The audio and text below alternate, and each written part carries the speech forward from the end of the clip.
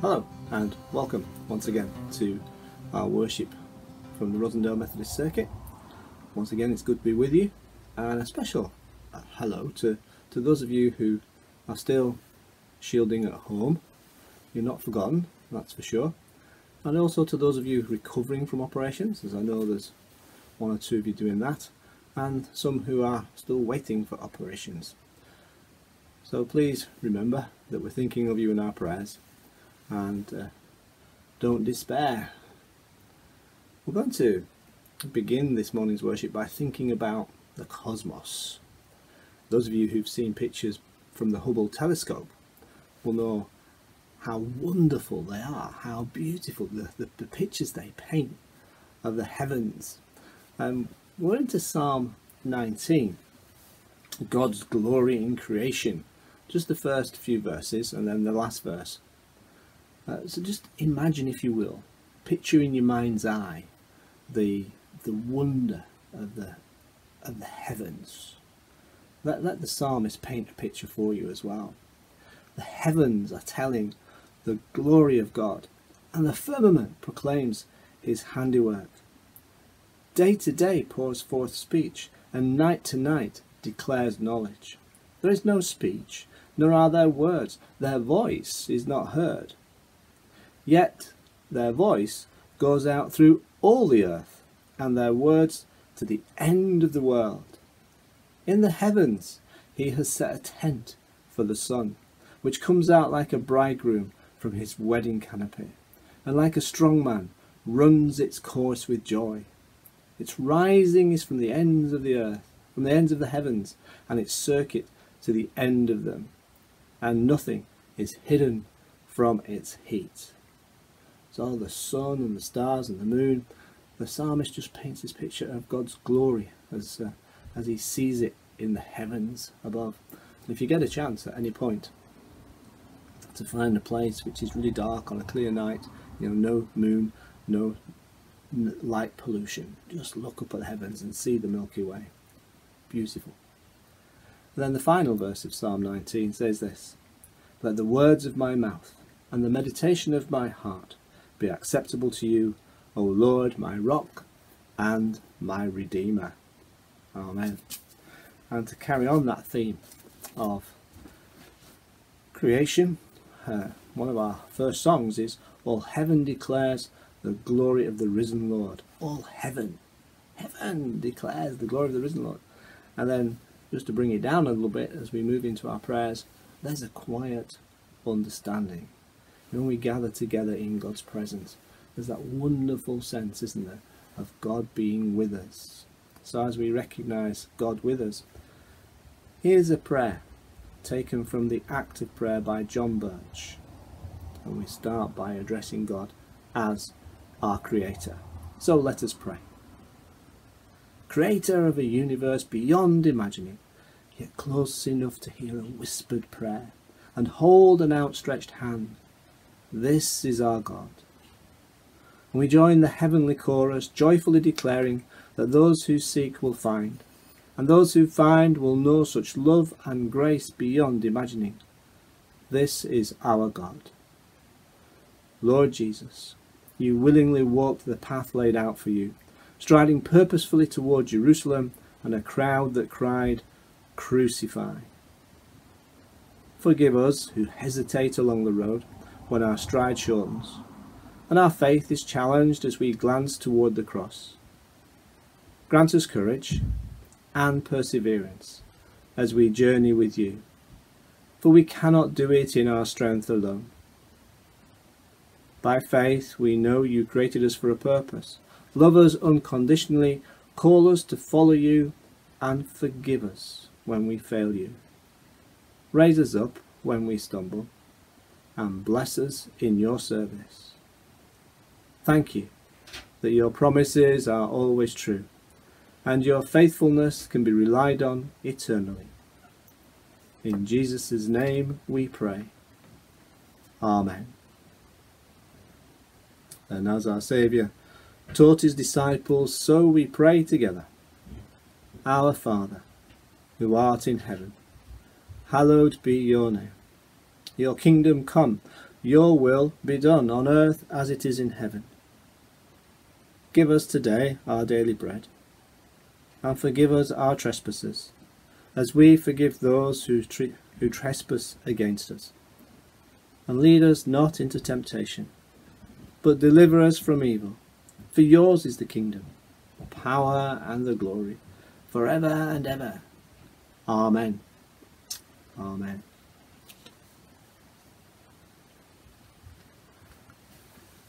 And to follow on from our prayers, there's a song, well, it's called God's Spirit is in my heart.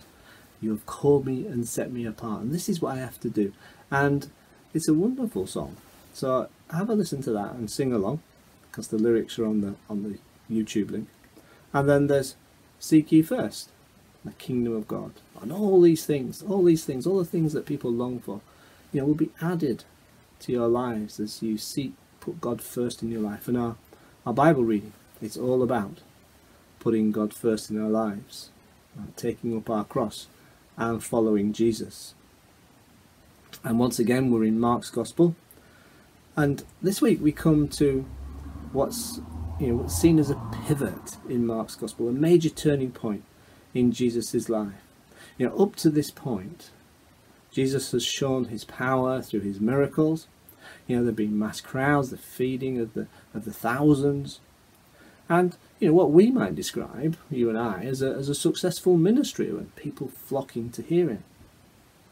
But from this moment on in Mark's Gospel, things change. Jesus begins his walk to suffering and to the cross. Paradoxically, it's also the road to glory. But first, the cross has to be faced and overcome. Now, Jesus is geographically at the northernmost point of his ministry. And it's here, though, that he turns away from the adulation of the crowds in Galilee to the opposition of the authorities in Jerusalem. And we should note that the people who cheer him going into Jerusalem on Palm Sunday are pilgrims from the north of the country. And then the crowd who shout, "Crucify," are those who are from the south, that's the southern end of the country, from Jerusalem. Anyway, our reading is set, that's all in the future of course, but our reading is set in the place where Mark is very clear about where Jesus and his disciples are. They're at a place called Caesarea Philippi. Now, it's a beautiful place. If you go and visit today as a pilgrim, or just as a tourist, it's a place that is quiet, if you avoid all the tourists, of course. And it's a place where the River Jordan, one of the sources of the River Jordan, rises from the foot of some cliffs as a wide, slowly flowing pool. It's about 15 miles north of Lake Galilee, at the foot of Mount Hermon. Now, originally it was called Paneas, because the Greeks had built a temple to their god Pan in the cliff face. And it was, in Jesus' day, it was on a main highway. It was a centre of worship of the god Pan, and all kinds of idolatrous worship were there. There was lots of statues set in different niches in the rock. And it was so busy. It was so busy. People bringing goats to sacrifice. And just a place where all the world came, if you like. So it was almost as if Jesus was saying to his disciples, look, this is what it's going to be like, folks. This is the world where we have to be, where you were going to have to be. Although it wasn't until later, of course, that his disciples understood. So in this context, with lots of people worshipping a false god and offering sacrifice, well, this is where Jesus asked the question, who do you say that I am? He and the disciples were surrounded, remember, by the statues of false gods. And so in this moment, Peter and his disciples had to decide if Jesus was for real. Or was he just like the idols and statues that surrounded them, another false god? Now today the place is called Paneas because, according to local folklore, people were unable to pronounce the letter P, so they couldn't say Paneas, so they called it Paneas. Or at least that's what one guide told us when I was in Israel once. But for the Christian, this is where Jesus asked Peter and the disciples, "Who do you say that I am?" And what was Peter's answer? Well, Matthew, in Matthew's Gospel, tells us that Peter replied, "You are the Messiah, the Son of the living God." Luke says that Peter said, "You are God's Messiah." But in Mark's Gospel, Peter's answer is simply recorded as, "You are the Messiah." Mark liked to keep things short, simple, and straight to the point. So we're going to read from Mark's Gospel, from Mark chapter 8 and verses 27 to 38. Jesus went on with his disciples to the villages of Caesarea Philippi, and on the way he asked his disciples, "Who do people say that I am?" And they answered him, "John the Baptist, and others Elijah, and still others one of the prophets." He asked them, "But who do you say that I am?" Peter answered him, "You are the Messiah." And he sternly ordered them not to tell anyone about him. Then he began to teach them that the Son of Man must undergo great suffering, and be rejected by the elders, the chief priests and the scribes, and be killed, and after 3 days rise again. He said all this quite openly. And Peter took him aside and began to rebuke him. But turning and looking at his disciples, he rebuked Peter and said, "Get behind me, Satan, for you are setting your mind not on divine things, but on human things."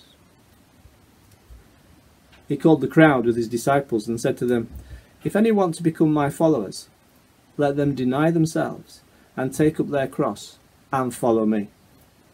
For those who want to save their life will lose it, and those who lose their life for my sake and for the sake of the gospel will save it.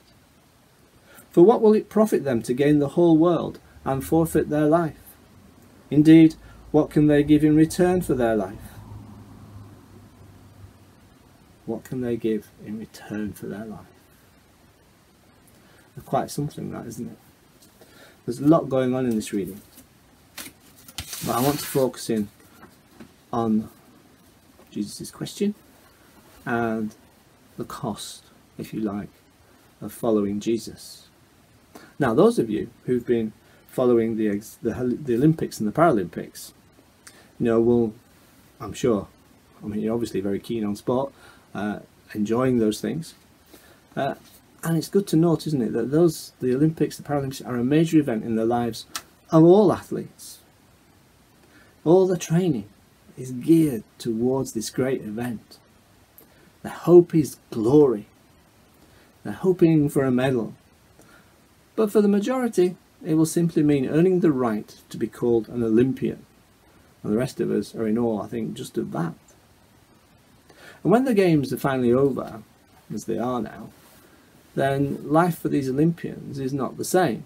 It's never the same again, because they can call themselves an Olympian, and people will respect them for that. Now, I'm sure that when you look back over your life, there have been moments when things changed and life was never the same again for you. And so here in Mark's Gospel, this is that moment. Jesus reveals who he is through questioning Peter. Mark has built up to this moment, and after it, nothing is the same, because the journey to the cross begins here. The question on everybody's lips, the question that they've all been afraid to ask, has been, who is this? Who is this man who teaches with authority, who has power over demons, who feeds thousands with just a handful of food? Who is this man who can still the wind and the waves, who walks on water? Who is this man who heals the sick and makes the deaf to hear and the dumb to speak? Who indeed is this man? But before anyone asked, Jesus got his question in first. Who do you say that I am?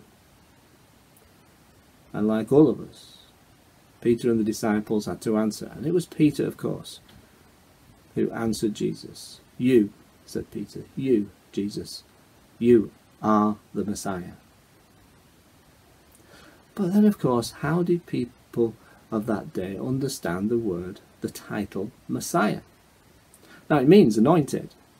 The name Christ, from the Greek word Christos, means the same thing. And the people of Israel would have described the Messiah as God's anointed, God's deliverer. And kings and priests were anointed. And by Jesus' day, people expected God's anointed one to come and deliver the nation from the oppressive, occupying Roman power that ruled over them. Jesus, however, saw things, unsurprisingly, in a very different way. The real oppressor in life is not a foreign political power. Foreign political powers come and they go, as we know, as we've watched the terrible events unfolding in Afghanistan. But for Jesus, the foreign power is the foreign power of sin that leads people into disobedience to God, that leads people away from God. Once we are overpowered by sin, then we are on the road to destruction. Now, going back to the people of Israel, they expected a king like King David, who would restore Israel to its former glories, get rid of the Romans, and bring in a time of peace and prosperity for all, and restore Israel to its rightful place as the chosen people of God. They did not expect a suffering Messiah who had to die. It was on no one's agenda, except Jesus's, of course. So how do you and I, God's people, the church today, understand Jesus's words? Peter's words, about Messiah. Well, I hope that we believe that Jesus is God's anointed one, that he is God's Messiah, who through his suffering, his death, and his resurrection, of course, came to deliver the whole world, not from the occupying army of the Romans, or any other occupying army for that matter, but from the powers of sin and of death. Only Jesus Christ, the Messiah, the anointed one of God, was able to pay the price of our sin so that we might receive God's forgiveness. Only Jesus Christ, the Messiah, the anointed one of God, can bring us into a right relationship with God the Father. He defeated sin, the power of sin, and ultimately sin no longer has power over us. Yes, we still sin from day to day, but we can resist sin in the power of God's Holy Spirit. And only Jesus Christ, the Messiah, the anointed one of God, can give us the promise of eternal life. He alone conquered death through his resurrection. After Jesus' death, after his resurrection, after his ascension, his return to heaven, and after Pentecost, when the disciples were filled with the power of the Holy Spirit, Peter and the other disciples finally understood that to say and believe Jesus is the Messiah is to be obedient even to death. Only through sacrifice and suffering is glory achieved. Olympic athletes make incredible sacrifices, suffering in all kinds of ways to achieve glory. They're obedient to their coaches, to their trainers, day in and day out, day after day, getting up early, training through the dark nights of winter in order to be an Olympian. And their reward may be the glory of a medal or the glory of being known as an Olympian.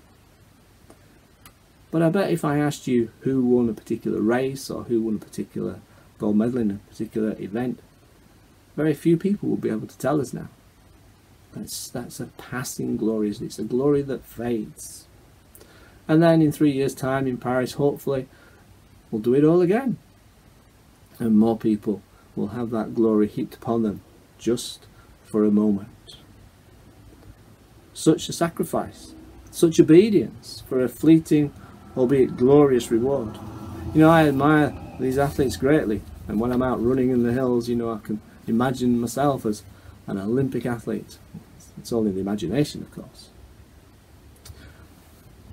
But as I say, that's only for a passing glory. All that struggle and suffering and pain for a passing glory. There is a far greater reward, a far greater glory. The gift of life in all its fullness. Eternal life beginning here and now. To say to Jesus, you are the Messiah, is to lose your life for the sake of the gospel and for Jesus. It is to accept that a cross will need to be carried. It has to be carried. Take up your cross, says Jesus, and follow me. We have to make sacrifices in order to follow Jesus. That's the greatest decision that you or I will ever make. And as I think of our friends from Iran who fled that country because of their Christian faith, you know, they've given up so much and sacrificed so much to follow Jesus. As I say, that's the greatest, it's the most important decision we will ever make. And the wonderful truth, of course, is that when you lose your life for Jesus, you will, in the words of Jesus, save it. Save it for eternity. Suffering and glory, as for Jesus, go hand in hand. The Christian teacher Sadhu Sundar Singh wrote these words: "It is easy to die for Christ. It is hard to live for him. Dying takes only an hour or two, but to live for Christ means to die daily. Only during the few years of this life are we given the privilege of serving each other and Christ.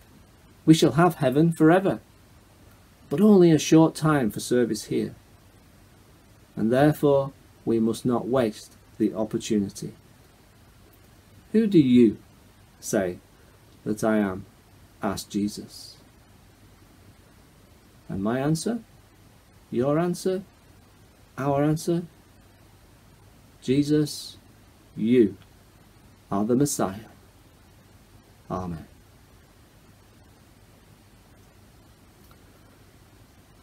A good song to sing at this point is, of course, The Servant King. From heaven you came, helpless babe, entered our world, your glory veiled. The one who came to die for us, to offer his life as a sacrifice, a self-sacrifice. And through that self-sacrifice, he was raised to glory, and so shall we be. And then another song, Longing for light, we wait in darkness. Just that longing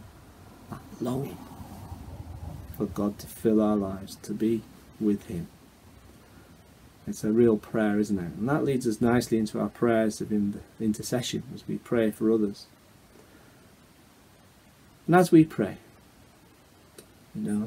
as we pray today, I want to invite you just to, again, use your imagination and to bring pictures to mind of people and places who you want to pray for.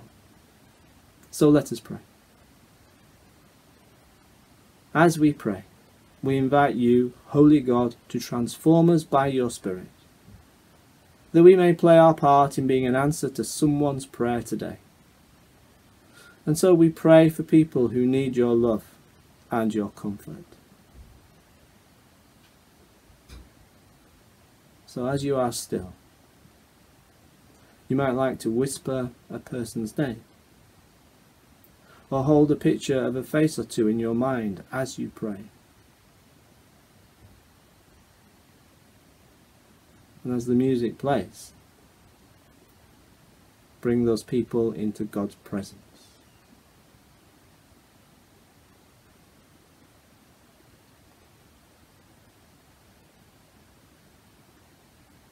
Lord God, you know our hearts, and you know our hurts. You know the names, the faces, and the situations that we have brought to you. You know the people we pray for on a regular basis. You know the world and all her needs right now.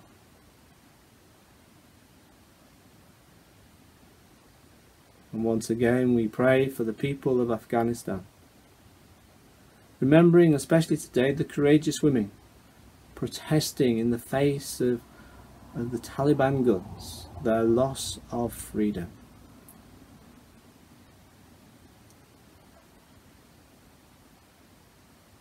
and as the anniversary, the 20th anniversary of 9/11 comes around once more, we again pray for all those people who lost their lives, and for all those who've lost their lives as a result of that event over the years. The peoples of Afghanistan, thousands and thousands, and the members of the armed forces who have given their lives.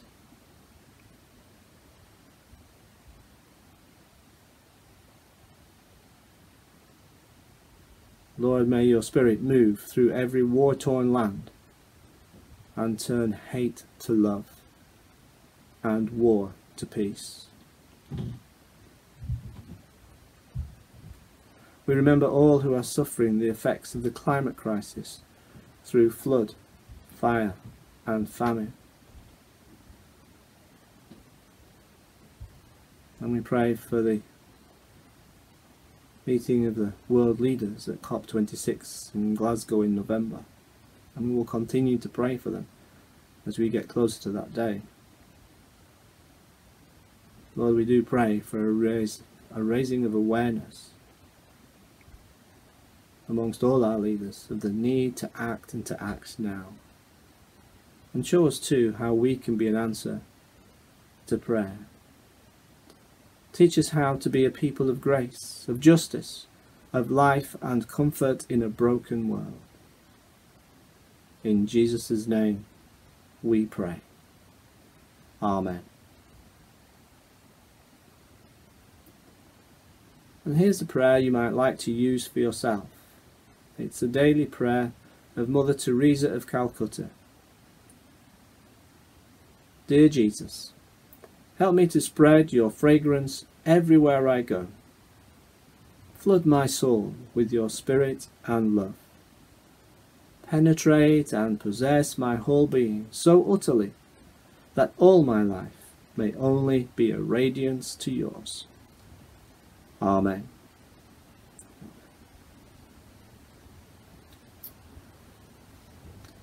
Now to end our worship, again 2 songs that you might like to try. The first one, I want to say thanks to Kathy for introducing me to this. Mavis Staples, Far Celestial Shore. If you like a little bit of blues, gospel type music, you'll love this. Mavis Staples. And again, it's looking forward to that time of eternity, to glory with God in heaven. And then finally, there's a sound on the wing, like a victory song. Again, that overcoming of all the powers of evil and sin in the world. One day, that will be a reality. And so the blessing. Be filled with the Spirit of God in your hearts. Empowered by the Holy Spirit, continue your walk of discipleship and faith. In love and hope, travel with people who need a companion today, and take your next steps in faith. Amen. God bless you. And just a final word, final notice if you like. There won't be a recorded service next week because I'll be enjoying the wonder and the beauty of Scotland, having a week's break. But I'll see you soon. So take care now. God bless.